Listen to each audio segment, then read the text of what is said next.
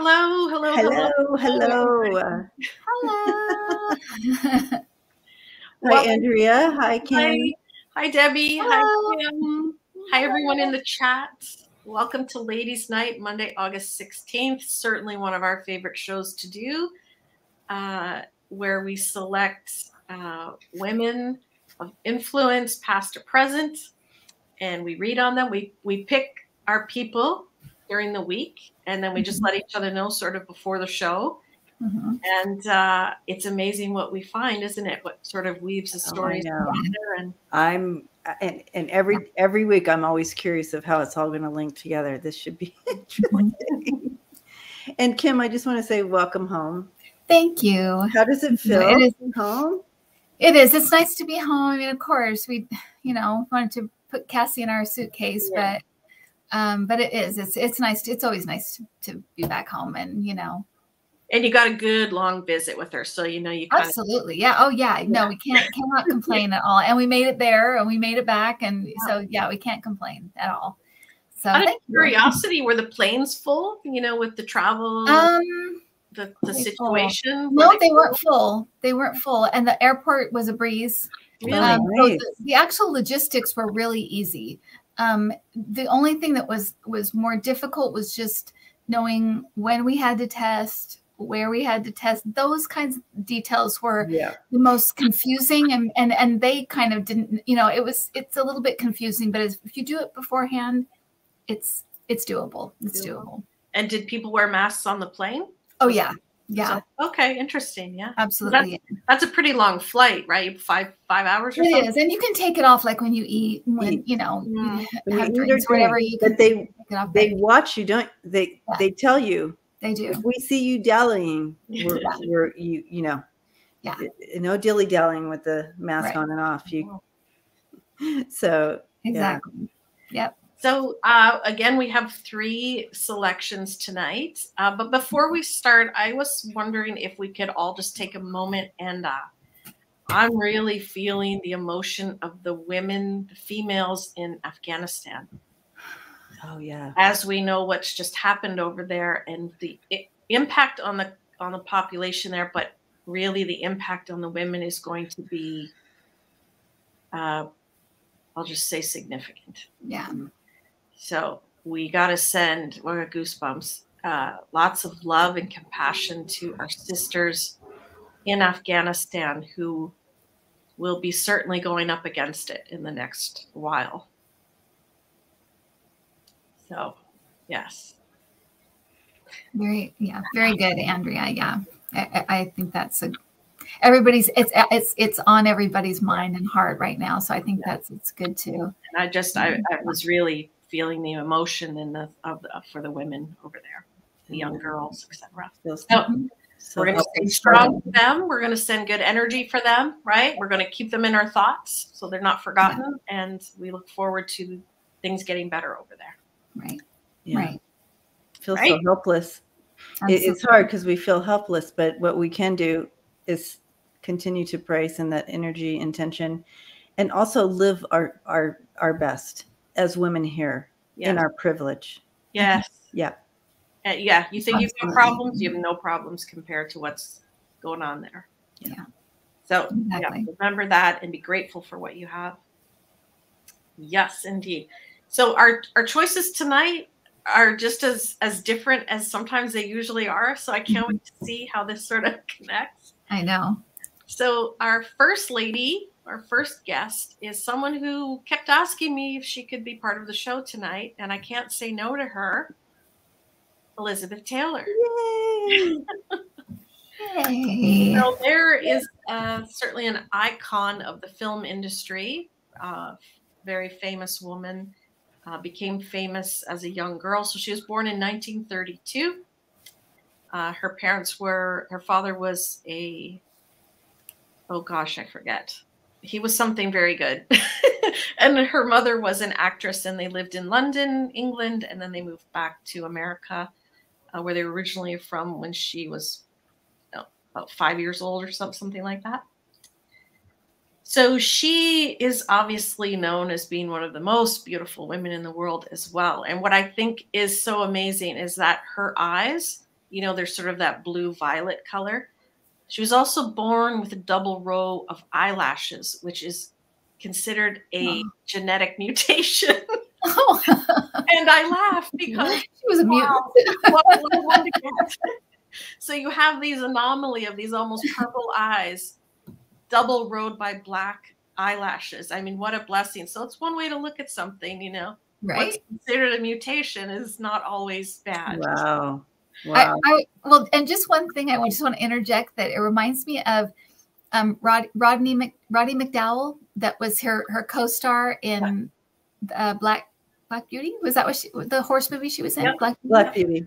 So he said that when he saw her for the first time, he actually started to laugh because he had never seen anyone so beautiful in the flesh. He just laughed because he didn't know what reaction to have, but apparently she was, even as a little girl, just so beautiful. So anyway, absolutely was born with beauty, but behind that were brains. And she started her film career in the 1940s as a young girl, and in the 1950s she actually wanted to quit. So she was starting to become a young woman, and she realized how much control the movie studios had, and she didn't want that. So she was being pushed into things and doing things that she didn't want to do. So she was very smart, strong-willed, which obviously, you know, one director said they wanted to break her, so they would treat her horribly on set, to break her so they could direct her better. Like, just imagine that, because she was strong-willed and spoke her mind. So the 50s, she wanted to quit, but she stayed with it. In the 60s, she became the highest paid movie star of the time, you know, on record at the time. And she obviously is known for having many husbands. So she had 7 husbands, but was married 8 times. She married one man twice. She had 4 children.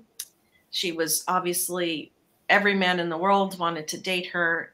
Howard Hughes apparently offered 6 figures at the time to marry her when she was 18, something like that. And she declined the offer, but she did want to get married early because she felt, with the control of her parents and the control of the studios, that marriage would give her some type of independence.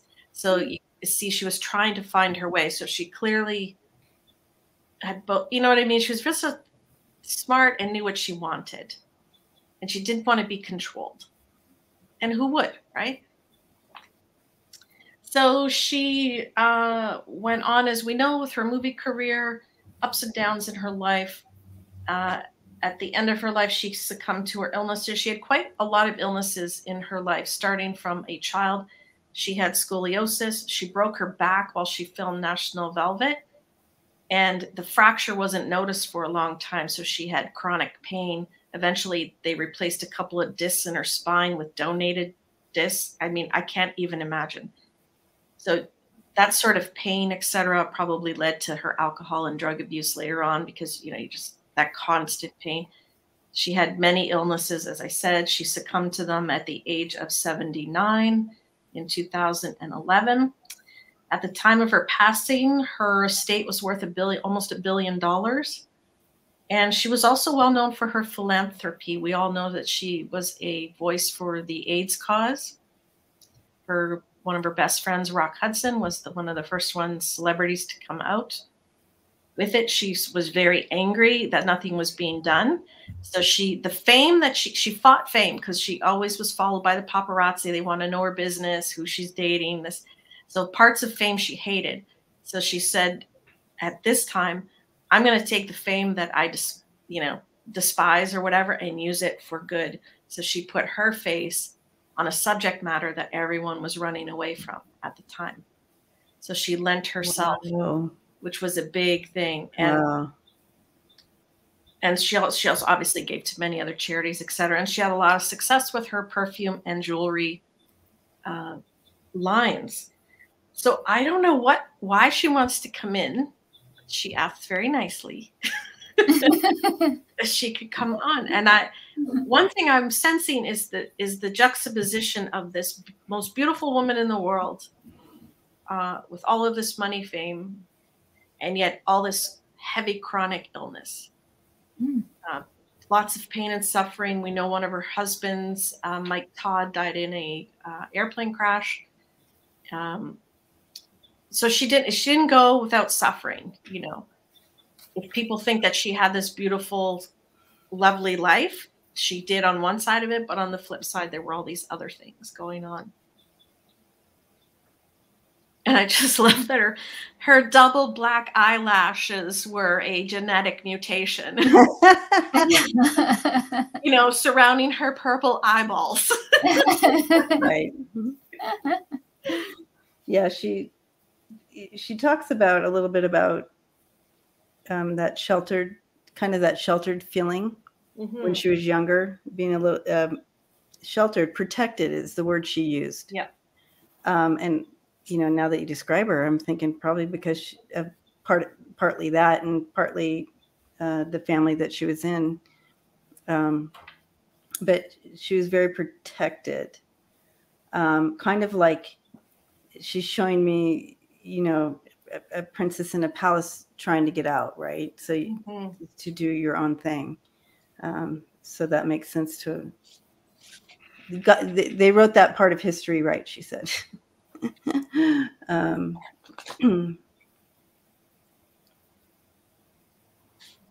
Yeah, she had an older brother, and they lived in London. And apparently, Joe Kennedy, the Kennedys' original, the big guy, he urged them to come back because the war was going to break out or something like that. So they did move back to California. And her mother didn't want her to get into the movies, but that they realized that was a way that they could make money at the time. So they let her be in the movies. Yeah. Yeah. She absolutely loved life.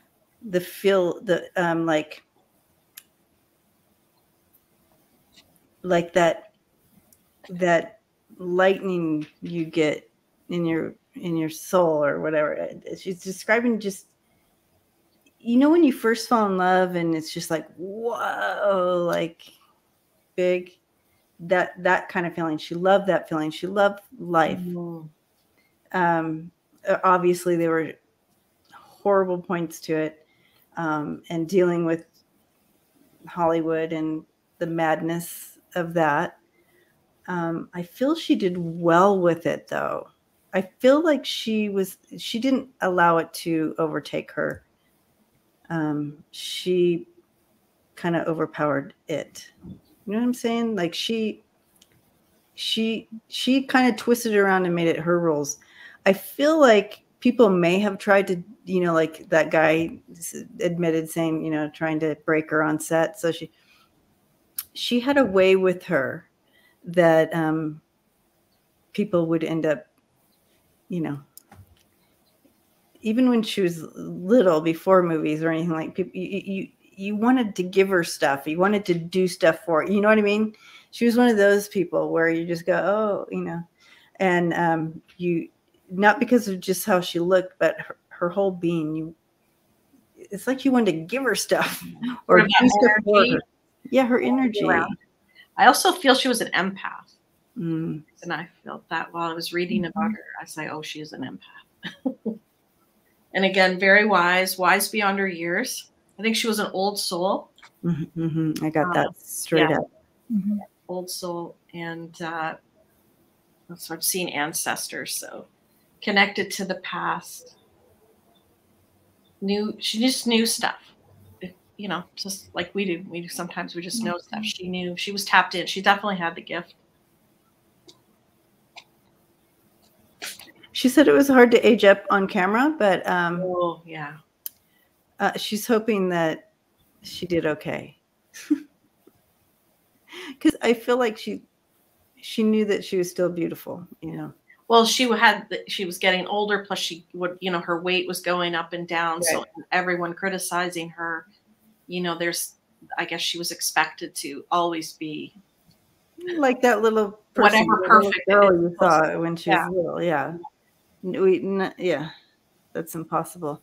But yeah, when you're on camera, it aging up was hard for her. So I'm getting lots of, so I'm sorry, Debbie. No, go ahead. I'm getting lots of stuff about men. She's talking about the fact that she adored her father and her brother, actually.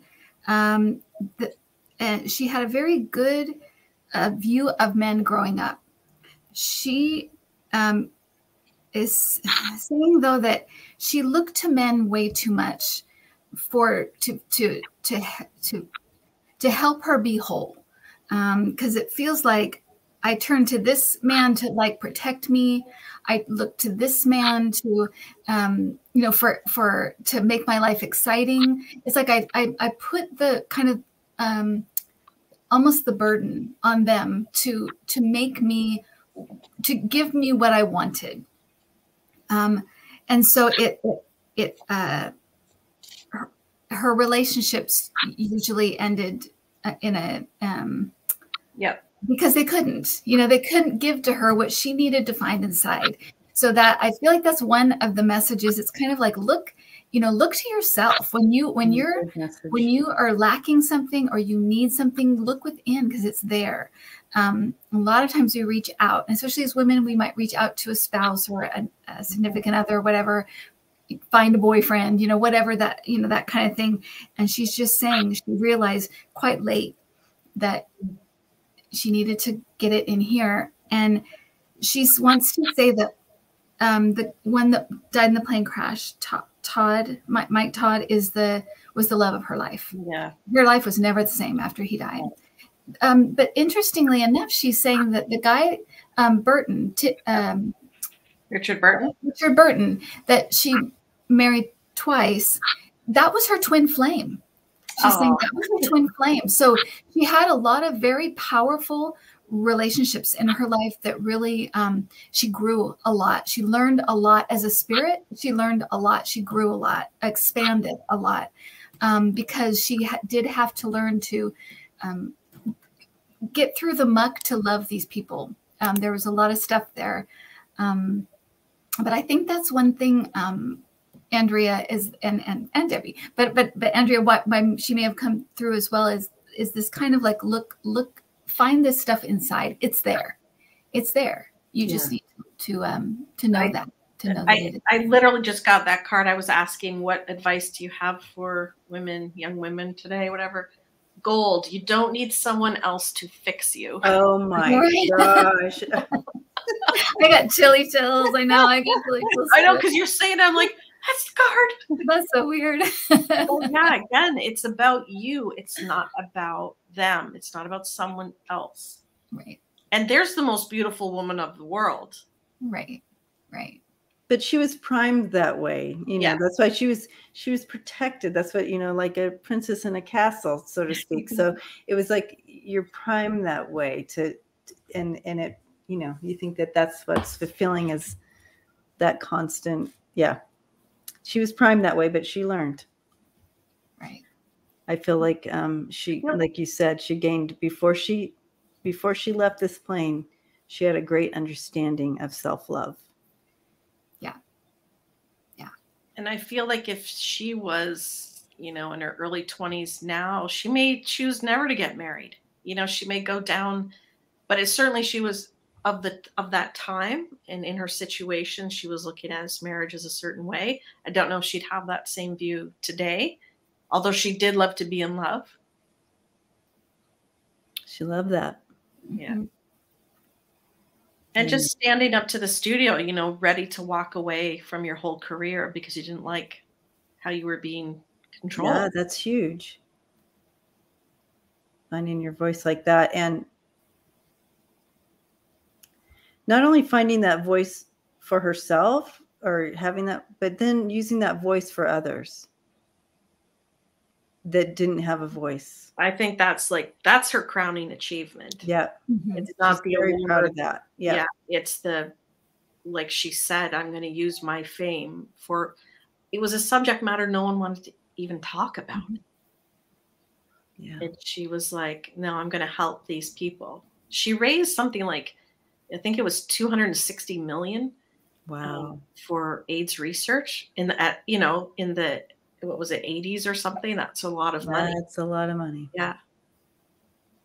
She with that money, it certainly made it. She saved a lot of lives because the research and the medication and that's out now and awareness, everything. Yeah. Also, and you're right, Andrea. She's saying she was an empath.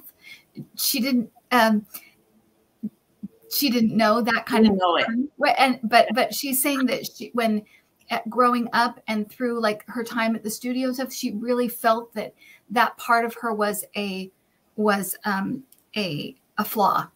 And as she got older and she became involved in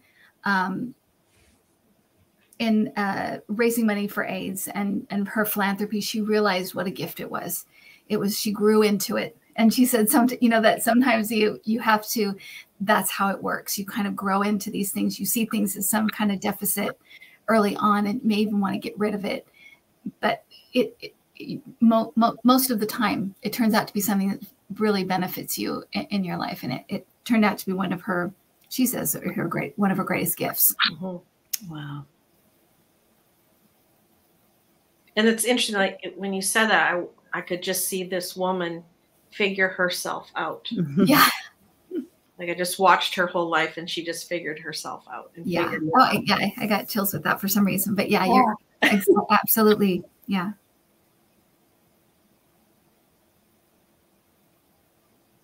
Yeah, it takes time. I think that's another message maybe is that, sometimes it does take time to figure yourself out and to figure things out. And she was so on display, every marriage, mm-hmm. like, oh, another marriage, and made fun of her weight, made fun of her. It's like everything that happened was so on display. And yet at the same time, she's trying to figure herself out and grow and understand. And she did. In the end, she did. She did it. Yay. Yay. Well, I know that, you guys know I don't remember any movies or anything from back in the day, but I can tell you I remember Black Beauty. And I loved that movie and I loved her in it. So she leaves a legacy not on film as well. Yeah. Mm-hmm. Absolutely, yeah. Yeah, I mean, she was in Cleopatra and Giant and, lots of movies. So she had a full life. Yeah. Full. And I feel like she didn't waste any minutes. You know what I mean? Like she was either in love or in a movie or philanthropy, something, or her children. I feel she loved her children. Yeah, very interesting. Mm-hmm. So she wants us to know it's within you. Yeah. Don't look out here. Yep. Here. Yeah. Don't expect anybody else to fulfill you because you're going to keep searching, and you're going to keep having tower moments. And to do what you can for those who can't. Right? She lent her name to a giant cause, right? Mm-hmm. Mm-hmm. For years. She just didn't do it as a fad, then walked away from it. She stayed with it. So yeah, she's, what can you do in your life, in your circle, in your community? What can you lend? What can you offer to those who may be in need in your family or wherever it is? Yeah. Right. Yeah. Right. Right. Well, thank you, Elizabeth. Yes. Love you, Elizabeth. Yeah.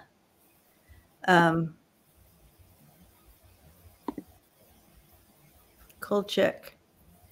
And just so people, know, I always wonder when people do this, what their energy feels like. Her energy was so light. Mm-hmm. To me. It felt so light. And so, it was beautiful and open. And yeah, very much so. Yeah. And giving, like a very open giving. Very enlightened. I feel enlightened, like conscious awareness. Exactly. So she's very, very, very pleasant to Yeah, to read. very nice energy. Awesome. Okay. Awesome. So, Kim, you are up next with your select. Okay. I chose Laura Ingalls Wilder from the book series Little House on the Prairie books. So I love Little House on the Prairie, the show. I watched it when I was little. Yep. I introduced it to my daughter when she was little, and it's such a great thing because we watched the show together. It made her so curious. She read the books, and then she got kind of interested in that part of time in history. And we took her to Old Sac and went to the old schoolhouse, and she really got really interested in this. So it did a lot of that book series. I think did a lot for kids just because of the time and everything. Yeah, totally. But anyway, so Laura Ingalls Wilder, she was born February 7th, 1867, and she died February 10th, 1957 at the age of 90. Wow. So she was a writer, a teacher, and a journalist, and most famous, like we said, for her Little House in the Big Woods book series. And it chronicled her life with her family as they moved through the Midwest, eventually settling in Walnut Grove, Missouri. And her family consisted of her pa, Caroline and Charles Ingalls, her oldest sister, Mary. She's the one who went blind, which she did actually go blind. The oldest was Mary, then her, then Laura, then Carrie. And then there was Charles, who passed away as an infant. And then finally Grace, the baby, the youngest. The book spawned the TV series in the 70s. Her husband was Almanzo, who was 10 years older than her, which doesn't seem like a lot today, but she was 15 when she met him. So 15 to 25, that was so there was issues with that, that her family had and stuff, but they did get married eventually, and they built a farm together. They sold wheat. They struggled financially a lot, gradually grew their little business, and had their farm. And she wrote for a magazine called The Ruralist, or newspaper or something, a publication called The Ruralist. And her column was called As a Farm Woman Thinks, and she would just share stories in the column. And she had a daughter who was also a very successful writer, Rose Lane, who was she was like a travel journalist, and she was an incredibly successful writer. And Rose Lane was also, she and her husband were very good at investing money. And so she built on their land, and she invested all their money, both the Wilders and her husband. And in the stock market crash, they lost everything. So that's kind of what started them actually working on the farm again. Her husband had a stroke. Almanzo Wilder had a stroke that left him paralyzed, heavily paralyzed on one side of his body. So Rose had a publisher already. She was a travel writer. She said to her mom, "Why don't you write a book about all the stuff with the family? Because it's all so interesting and the stories are great." She wrote a book, and she could not get it published. It was like this big book. The themes are very adult. So Rose's publisher said, "Why don't you make it into children's stories? Break it up into books, have it be kind of more child friendly." And that's what she did. And then that's the interesting. History. And so, but the controversy about her, and one thing I thought we could ask her, is that not everybody says, there's a rumor that has always been out there that her daughter Rose was the real writer, and that she just lent the ideas, but that her daughter Rose actually wrote the books. She was the ghostwriter. And they still give out the Laura Ingalls Wilder Medal to writers and illustrators of children's books. It's given out by the Library Association or whatever. And of course there's a museum dedicated to her and her birthplace, and they have a Laura Ingalls Wilder Day, in Missouri, and she's beloved. So that's who I picked. That's interesting. I didn't know it was written as adult at first, because it's such a wholesome TV show. When you think of it, it's not you know, it really doesn't go too far into anything. No, exactly. Well, and I guess there was like there was a few particular things. One was a story in it about someone in the town who abused their wife consistently. He actually burned down the house. I mean, just things like that, where it was just a little bit too adult, you know, but it was also very, you know, even in this TV series, you know, they don't really shy away from the realism of it. The threats they had from the constant threat they had from the government and the Native American community, you know, that was still going on. People coming back from the Civil War, right, completely, you know, shattered emotionally and mentally. And, you know, there's a lot of heavy episodes and in that TV, even in the TV series, too. There's a lot of things as well. You know, trying to make ends meet and yes, all that kind of exactly. And Nellie Olson. Yes. Nellie. When I used to watch that show, I would just think, she is the meanest girl in the world. I've never seen a girl that mean. She was the meanest girl in the world. It was perfect casting. That poor girl. Oh, I know. That whole show, perfect casting. I mean, they were all so good in that. So anyway, yeah, I love that show. All right, so let's. I'm gonna see if I can.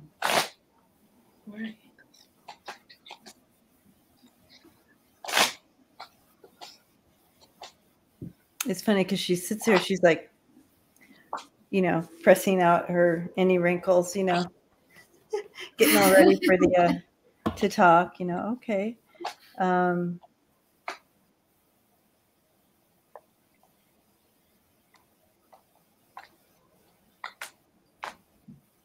She seems very, because she had me sit up, you know, so I feel like she's very proud. She's a proud woman. I think it's almost to her offensive that people would think that if Rose wrote the books, she would have wanted Rose to have her daughter to have the name. Why would she take the name? I mean, she's asking, I would want my daughter to shine. You know, what kind of mother do you think I am if my daughter wrote it? However, that being said, she said she did help. I mean, like, you know how you write something and you say, hey, what do you think? And they edit and help you. That type of help, yes. That's exactly what I got, Debbie. Yeah, that's what I'm getting. More like an editor. Yeah. She had a part in it, but it was more like an editor. It wasn't really it wasn't like writing in any way. Yeah, she didn't ghostwrite the books for her mother. Her mother would have said, how does this sound? Or should I include the story about this? You know. Because taking it from the dark reality of the real life and putting it into more of a form where everybody could read it and not get PTSD from somebody else's life. So it was her stories that she was putting out. Her daughter would take a look and make some maneuvers and give it back. But it was her. She said, why would I take my daughter's glory if she wrote it? What would it benefit? Or they could have co-authored it if that was the case. Right. If they co-authored it, you know, both wrote the stories, but because she's still sitting here like all her shoulders back, all proud. Oh, I asked, what is your message for young women or women today? And it's love. You know, love. There's a dove there, and she's looking very, as you say, prim and proper. Love yourself, which is what Elizabeth was telling us, right? Right. Same, exactly. Wow. And live in love, as we're saying what she went through. Like, can you imagine you'll just live in a barn on the prairie and it's cold and there's not running water, or, you know, you got to share your everything. You don't even have anything. She said, I asked her, how you lived a long, you had a long life here. And she said, yes, I always look forward to the sun coming up. Oh. Oh. There's gratitude. Yeah. Always looked forward to that sun coming up. So, and that's what I was going to say, is that is exactly what I'm getting, Andrea, is that she's saying her life, that life was a life of gratitude, because she's saying that if you have known being on the brink of starvation, every time you have a meal, you're so grateful. When you have known being freezing in the winter, every time there's a fire in the fireplace, you're grateful. There was these small little, very, very simple things we really do take for granted now. They were so thankful because they had known such hardship. And of course it's hard, but she's saying how when she sees that life, it was a life of, like you said, love and gratitude. She's saying she doesn't know, she doesn't know. She marvels at how people can find their center in our world today, because we do have so much comparatively to what we had. We have also the media and things that bombard us daily. They didn't have that. It was so, in the comparison, it was so peaceful, so quiet, so simple.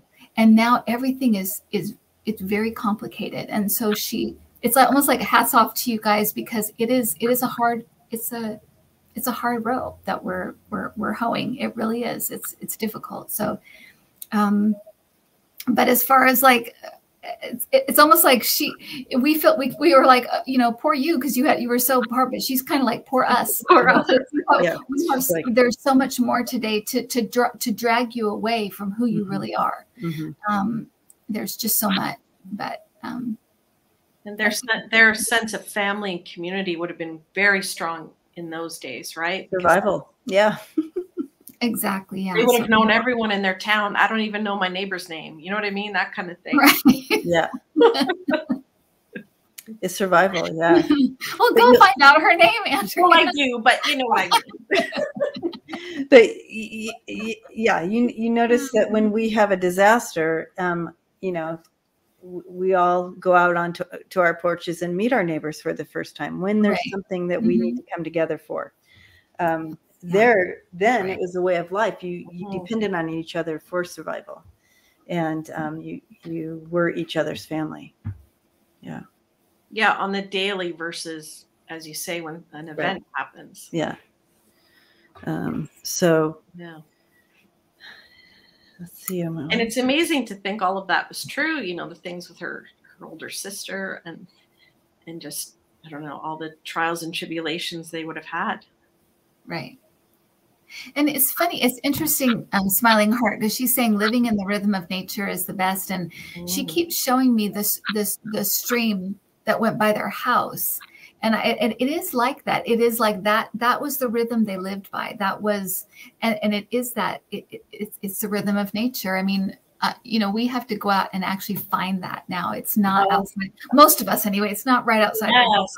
What a terrible thing! Well, we have to go find nature. We have to go find it. Yeah. Right. Wow. Isn't that a sad thing? It is. When I go to a silent retreat every year, usually a couple times a year. And when I go, the first day, I'm just like, am I going to be able to do this? Because it's too quiet and I don't have a computer and I don't have anything. And I just think, am I going to be able to do this? And by the last day, everything has shifted. My sleep, the way I sleep, when I eat, like my rhythm is completely different in that situation where there aren't all of these distractions and things going on. It is interesting. And that is a place where you commune with nature and everything's quiet. There's no distractions. And my rhythm is completely different in that situation. Are you able to write and stuff like that? Yeah. You can write and read and you do meditation, but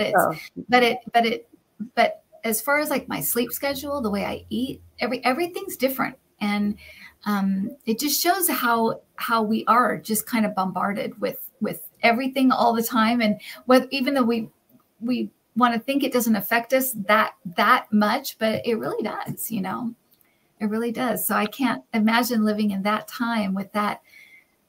It would be a kind of peace that we really don't know anymore, unless you live in that kind of environment, you know, unless you do live in that. I understand why people do, you know, because it would, yeah.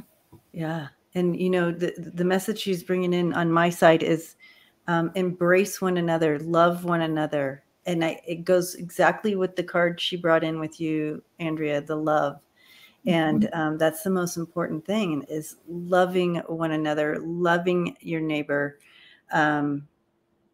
bringing in that understanding, and just, it doesn't mean a physical embrace, but embrace your neighbor. And your neighbor could be, you know, 5 states over. I'm just saying in general, that embrace of your neighbor and understand, because again, we've lost, she feels we've lost that kind of now. So that's her message to us, is bringing that back in and embracing, and that empathic piece. A lot of us here are empaths, so we're like, what we do, we love our neighbor, you know, like that. But as a whole, we've lost it. So a lot of this, it sounds like, is going to be about love, right? Because Elizabeth Taylor was like self-love, and then she's saying love your neighbor, love the people around you. It really is, and it's, I think it's the messages we need right now.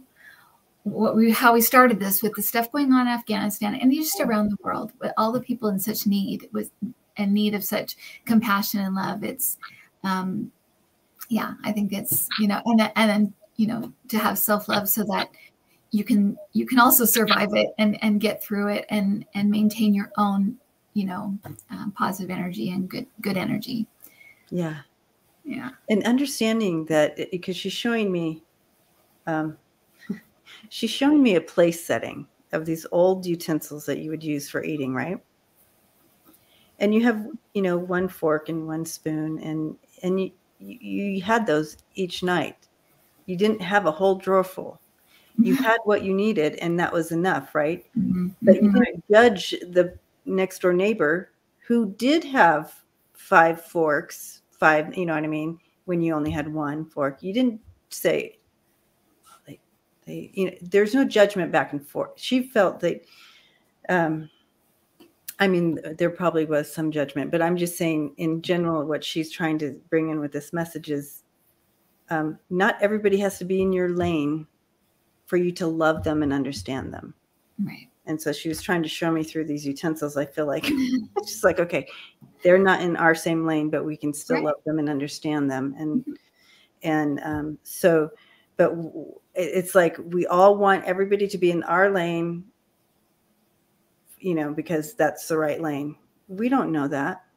What's the right lane? What does that even mean? No. Right. The right lane is, you are in your lane, they're in their lane, and you understand their journey, and they understand your journey. That's being in the right lane. Anyway, thank you, Laura. You're making me all passionate. I know. Thank you. Yes, thank you. I love when we do this show. Just quickly, someone, I believe, was asking what this deck is. Oh, yes, they were. This is the Vintage Oracle deck. Oh, it's pretty. Yeah, it's really beautiful. It's all the Victorian, or like really old. That is beautiful. I love that deck. And Rich asked if I saw your email. I did see you in my inbox. However, my inbox is overflowing and I'm far behind on emails, but I will get back to you. And I just want to pause and say hello to everyone. Yes, hello, everyone. Hello, everyone. It's so for joining us tonight. Enjoy hanging out with you all on this Monday night. So thank you for being here with us as we celebrate these women from the past. which brings us to Debbie and your choice for tonight. Whoa. Are you all ready for this? I think that's a song, isn't it, Kim? Mm-hmm. Yes. Yeah. All right. Awesome. I was waiting for you to sing it. I don't know what I can't. I can hear it, but I don't know what it is. That's a line to a dance song. Y'all ready for this? Yeah, that one. That one.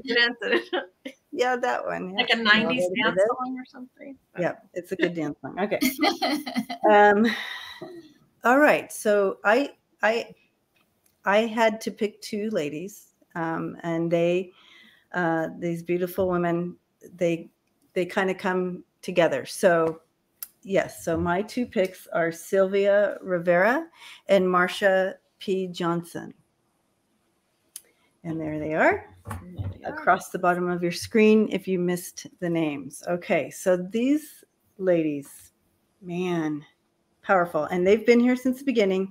And I can tell you they are hanging out with Elizabeth Taylor. So excited to meet her. They're like, well, okay. They're like, what do we do? She's with us, you know.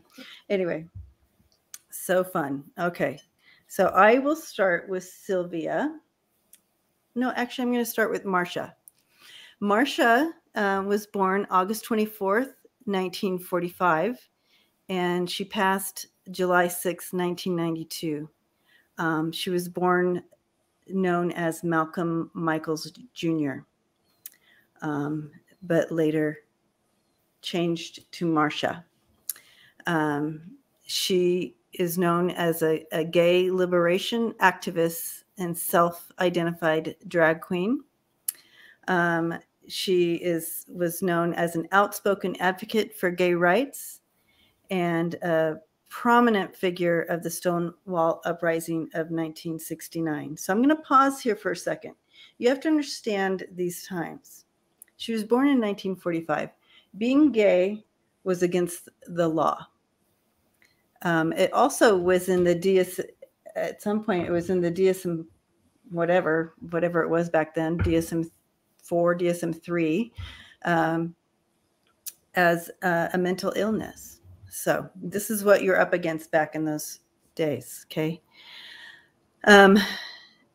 So later, she is known for the gay liberation and AIDS activists. So you want to know the connection with Liz Taylor, right? Okay.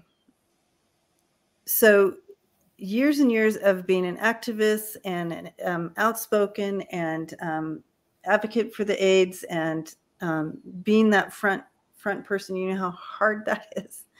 I just can't imagine it for her. In 1992, she was found face down in the Hudson River. And the police automatically, without investigation, reported it as a suicide. So there's controversy over that.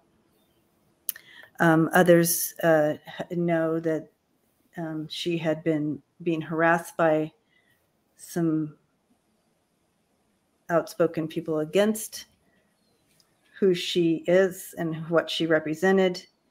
And despite the large head wound, the police said that it was a suicide.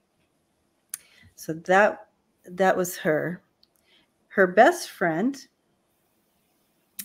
was Sylvia Rivera, and they did a lot of work together. Of course, Sylvia was born in 1951 and died in 2002. And again, before I move on to this, Marsha wants me to let you know. She's like, pause. Her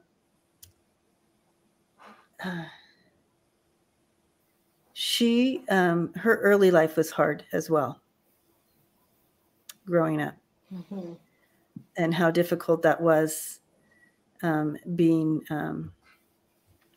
gay and Black. And I feel like if I'm not getting both the stories confused, no,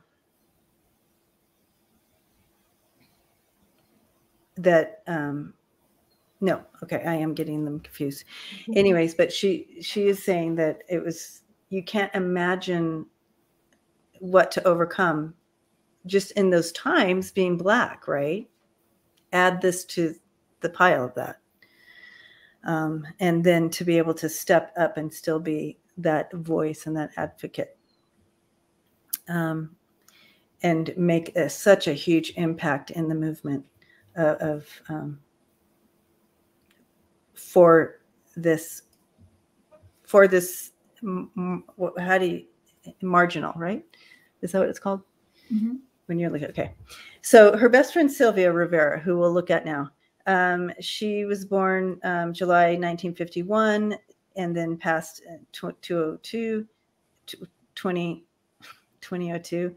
Okay, she was also the gay liberation and the transgender rights activist, and the liberation. She was part of the Liberation Front, and also part of the AIDS advocacy too. She was the one that was born when her parents died when she was her dad left, okay, abandoned them. Her mom then committed suicide. She was 3. She went to live with her grandparents, her grandma, and grandma didn't like an effeminate boy, and he was kicked out of the home or left the home at 11. He was on the streets. And he was forced into prostitution, and then a whole big group of drag queens picked him up and took him home and took care of him until he grew up and was old enough. Yeah. Oh. Took him in as their own, and so he was able to become, and that's where he gained a lot of his strength and understanding and so forth. But again, this is 1973, you guys. This is still considered mental illness and like all that, and so you're facing this, and you're facing the 80s with the AIDS and on all that, and she is these two are absolutely the forefront of this movement. A lot of people consider Sylvia as they go like this with her and what's her name, who sat on the bus and didn't move? Rosa Parks. Rosa Parks. Mm-hmm. She's like the Rosa Parks of this move, of the gay liberation. They consider her that. So I wanted to show you all some incredible pictures. So they also have, if you want to look them up, they also have some great. She has a street named after her, Sylvia Rivera Ray, in New York City, in Greenwich Village, in her honor. Oh, it looks like there's some kind of podcast too. Anyways, I'm not finding pictures, but. So they met and became good friends and activists together? Yep. And I wanted to show you a picture of them early on. Oh, here we go. Because there's a picture of the two of them when they're young, younger. And so I wanted to find those pictures. I'm having a hard time finding pictures, guys. And how did Sylvia pass away? Okay. Sylvia passed. Oh, here's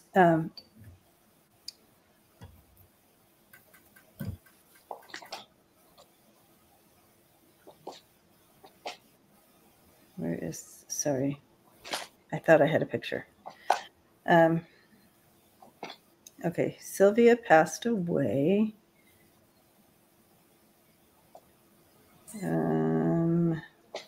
Because I had the 2 stories going. Sorry, guys. Liver cancer. Okay. Yeah.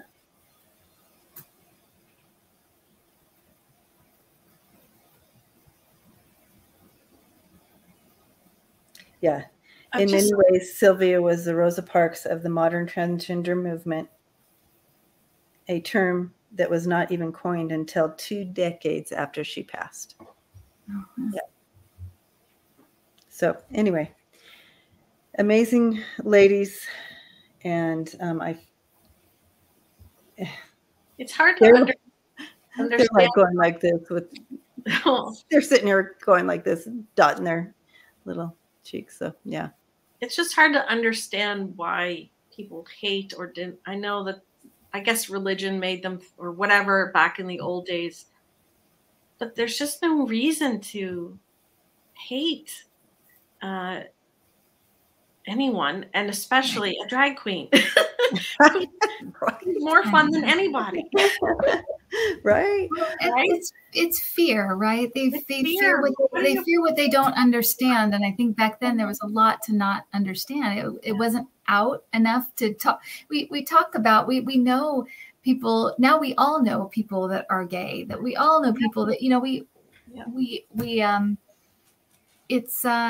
it's in the sunlight, and I think when it's not, and when it's buried and it's deep and dark, and it lends itself to people being afraid of it. And I think it's why it's so important, I think, to talk about this stuff and to bring it out in the open and allow people to tell their stories and allow people to be who they are. And, but I think, to answer, if I can answer you, I'm not that, I don't know everything, but I think it is fear. I think that's all it is. Boils down to fear and just depending on the person, what they were afraid of. Yeah, exactly.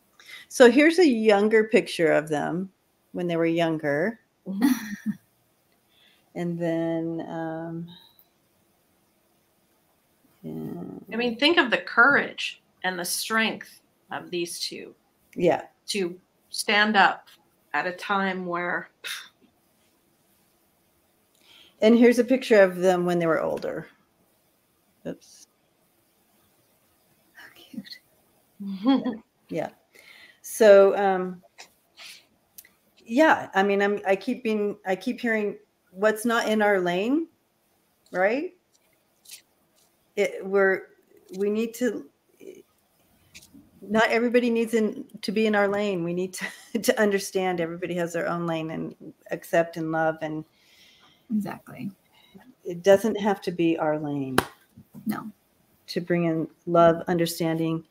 And this is still going on very, of course we've made strides, and, it's courageous ladies like these two who paved the way. And I got justice is coming. So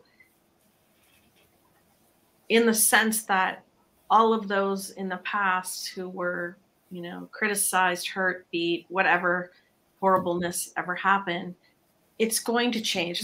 It's taking longer than probably anybody wants, but it's, in my own lifetime, I see a huge change in what's acceptable and okay to be being. Oh, exactly. Yeah. Mm-hmm. In my lifetime, it was against the law being gay. Oh my goodness. And you would literally, you could be arrested or get kicked out of school, or you couldn't gather together, that you would be, the police would come in and they would, you know what I mean? Like they would stop you for no reason. I read some of both of these gals' stories, and they would be randomly beaten just by walking, because you're walking down the street, by police. Oh my gosh. So yeah. So two things. I feel Marsha, I feel really strongly for whatever reason. But she is like, I did not commit suicide. And I want that known, because I would never leave my friends. I would never leave leave anyone to fight this battle without me. I'd never do that. And she showed me a group of men. And then she also,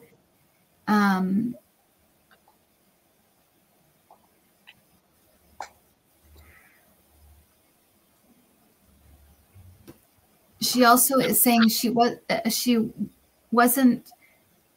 she doesn't feel like it was bravery. It was, she was committed. She was committed.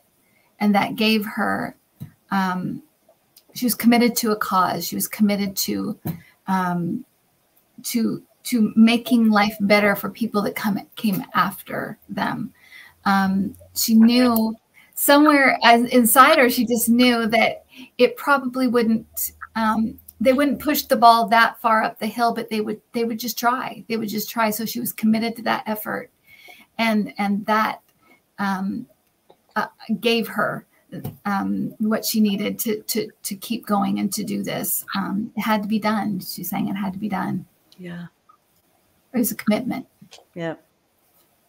It's also, it's interesting too, because it almost makes me feel like it was a commitment she made prior to coming here. It's almost like it was part of her contract. Like it was a soul commitment as well, that she knew somewhere inside, she knew this was her cause. This was her thing.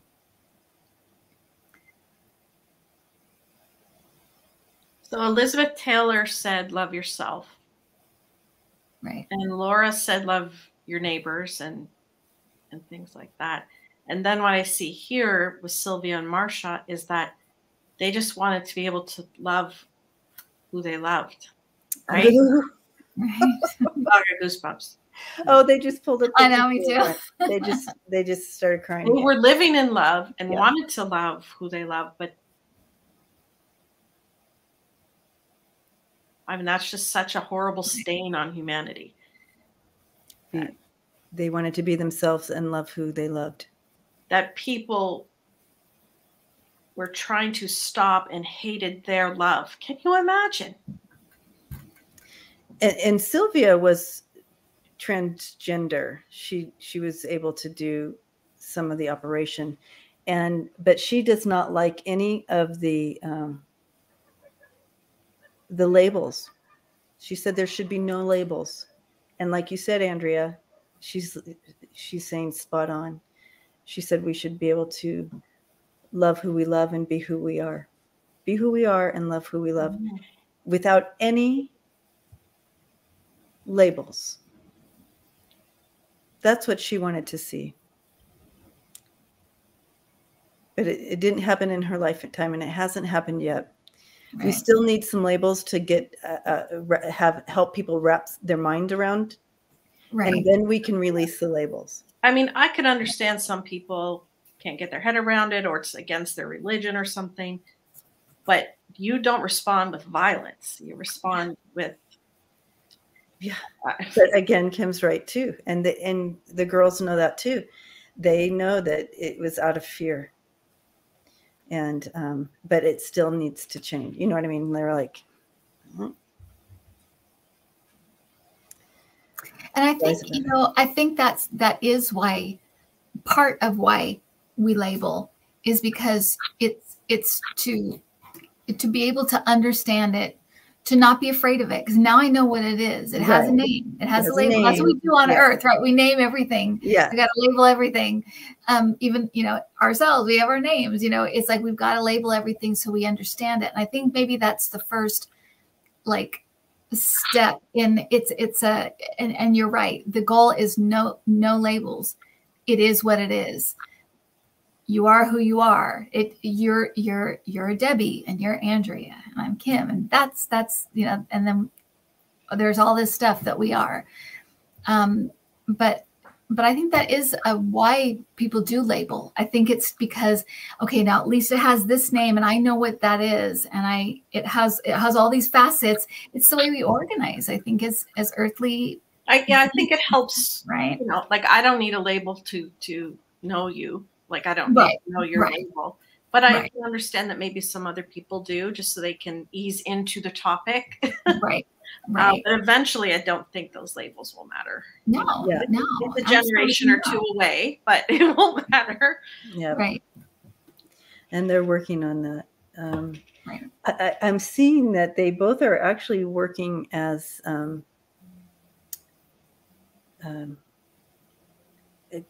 entities of comfort to those who are struggling with any of these issues of the LGBTQ, that they literally go and help support those who and bring an energy of love and light and comfort.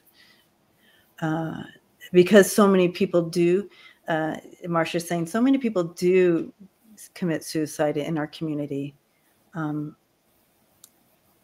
The young ones, she said the young ones. And that's, if we want to help support, that's where our support needs to go, is to the young ones. We lose so many to suicide every year. And it's grieving that it's still so hard to accept somebody else in their own lane. And we're talking about love. We're not talking about people who are trying to rob banks. Yeah, exactly. They are trying to, their vibration is very high. They're in love, right? That's all lovely energy. They want to create a life together. And someone wants to come along and say, no, in fact, I hate this. And no, you can't. Like, what? No. No.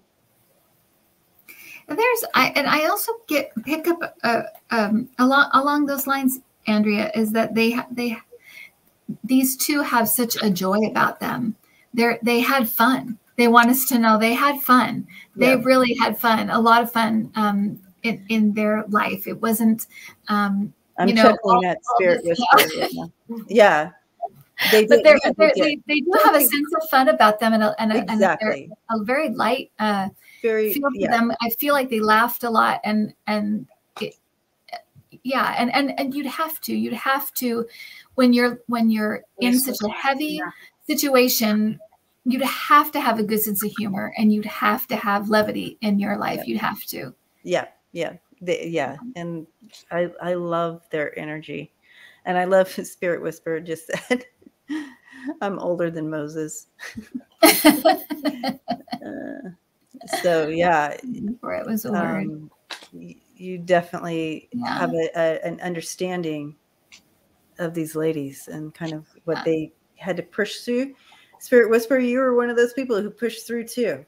You're one of those, those trucks that kind of opened up the ground for us and paved the way. Because we say we stand on the shoulders of those women that came before us, and so with the gay and transgendered and drag queen communities, they stand on the shoulders of those before them. Yes. And, Sylvia and Marsha are part of history, like history makers, and made change. Their life was very much worth something for change, right? Yeah. Oh, I just had the more people didn't like them, the more impact they were having. It was kind of this weird thing. Interesting, yeah. They became more famous and moved it further because of the pushback they were getting. So it's almost like it had to happen for this to come, like for them to be center stage. Right. If there was no pushback and no one saw them, then it would be a nothing. And they rose to the occasion very glamorously. Right. Yes, they did. Very glamorous. Both beautiful women. And I'm so blessed to have met them. Yeah. Yeah. Yeah. I pulled the miracle card. So what they did, yellow's what you do. We've got the miracle card. They were a gift. They still are. They're going like this. You said that they're like. And on the other side of that is that they became women in a way, like you said Sylvia had partial surgery. Yes. And they both were drag queens. So they were embodying women, the feminine divine. They were tapped in. They were born that way. Yeah. Mm-hmm. They were born in that feminine. Yeah. Divine. And they lived it. They lived it out loud. Thank God. Yeah. Mm-hmm. Right. Right. So love, man. That's the message tonight. Yeah. For sure. I feel like they go to every Pride event too. I feel like yeah, and they're on the floats, they're in the crowd. they love it. To keep that energy up and support. But again, they really, if they're saying, if we wonder what to do, is to find some way to, if we can't step in ourselves, to find a way to support. There's hotlines for these kids that call in and, I'm gay, I can't tell anybody, like that. Right. I want to die and like that. So there's hotlines like that. There's also community centers and all sorts of things that are out there that we can tap into some way or another to help. Was in the past, right? So, and it's interesting because Elizabeth, is right here with them as well. Just, she wanted to hang out during their story. And Laura's here too, the whole gang. But Elizabeth is saying, keep this voice up, keep talking about it like it's an everyday conversation, and keep put a voice behind what needs to be seen, what needs to be heard. And she says she keeps showing me the word AIDS and the impact she had with that, with her face, right? Andrew, you said her face or whatever. She says, whatever platform you have, just keep bringing truth and love and light to this community. And we're all connected. Thank you, Laura. We're all connected. You're all connected, yes. I'm feeling kind of bizarrely giddy hanging out with these four.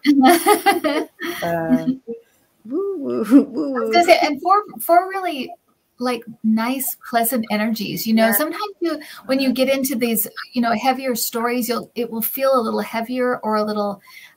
You can still feel some of the like I'm a little mad still or whatever. The four just lovely energies to bring in today. I mean, really, just high vibration energies. You can feel it. And just like easy breezy, just like, yes, they're happy, they're living in love. That's the message they want to share. So no wonder this felt light tonight. Like just right, love. Exactly. Now I know that the two women do want to come back. Okay. Like they do want to come back. They're not quite in line yet, because they're doing work there that they want to do as well, and still kind of just like loving the freedom of being, and of course being in the ultimate love.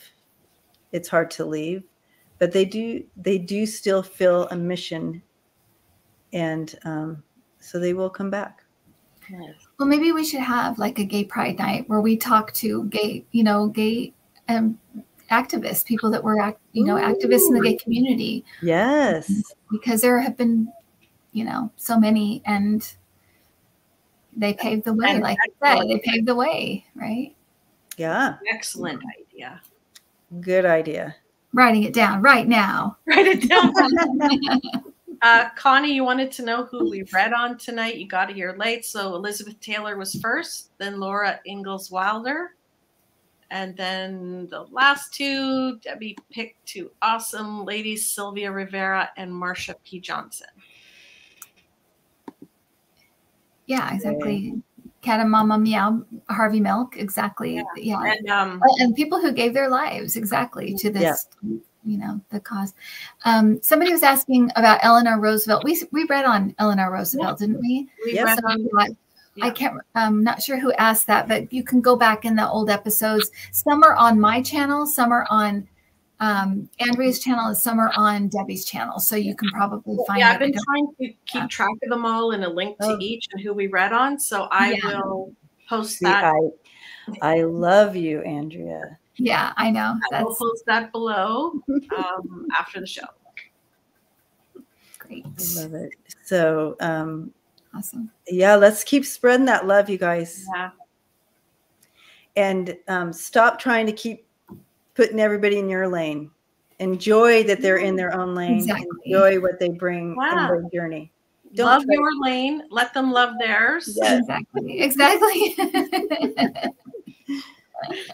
Yeah, wonderful. So next Monday we will be on Debbie's channel. Yep. Mm-hmm. So check out our next installment on Monday. And yes, hit the thumbs up and Isn't it a weird energy, you guys? Are you feeling it too? Yeah, I feel really lightheaded and it just feels very. I almost feel like I could be lifted, like I could be lifted. I literally feel like I could just very strange float. Yeah, I think it's the love vibe that's raised us so high that we're almost running out of our chairs. I like it here. And it's the peace that they're at peace. All of them. Yeah, which is really nice. There's no sort of unfinished business. It's just peace, acceptance, love, and wanting to share that. Yeah. All right, let's share the love, guys. All right. Yeah. Thanks, everybody. Hugging the earth. Thanks, guys. Love you guys. Bye.